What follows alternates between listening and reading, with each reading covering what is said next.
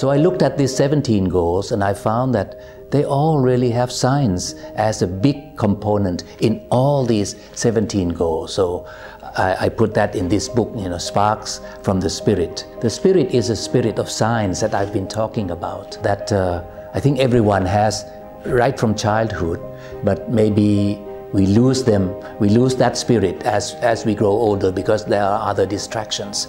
But for some people, for scientists and the inventors, that spirit is never gone. It's always with them. They're kind of like the core of an onion, so they can help to bring about technologies and innovations. I hope that this sustainable development movement will help to make a better society, not only in terms of material well-being, but in terms of happiness.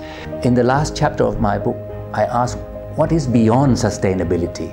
Because what we need really is a happy society, and not only sustainable, but thriving and always going on to better things and improving itself. So I hope that the society that we have in the future need not be materially rich, but it's a society where people live together, happily, as an individual, as a family, as a group, as a city, as a country, and as the whole world.